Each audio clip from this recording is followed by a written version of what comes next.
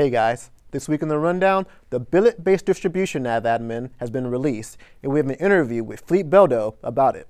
And we're taking a look at the Navy's review of rating titles.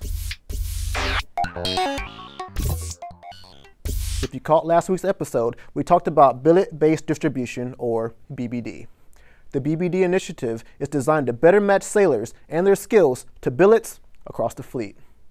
I was able to talk to Manpower Personnel, Training and Education Fleet Master Chief April Beldo about what BBD means to the fleet and its implications in the future.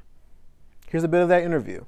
What will a better manning fit do for the Navy, do for sailors? Well, I think when we talk about any of our critical NEC billets, the command will be able to fit their needs to the sailor that's coming on board. So when the activity manning manager sets up their BBD profile, when they ask for a sailor, they'll get exactly what they're asking for. That critical NEC will be filled. It's almost like a one-for-one swap. Right. Check out the full interview on Navy Live.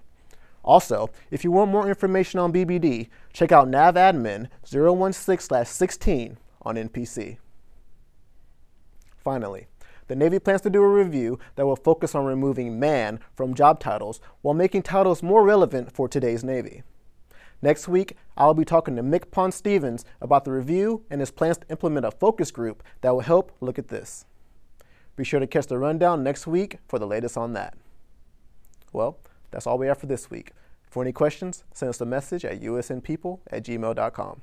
For the Chief of Naval Personnel, I'm MC2 LJ Burleson. Thanks for watching.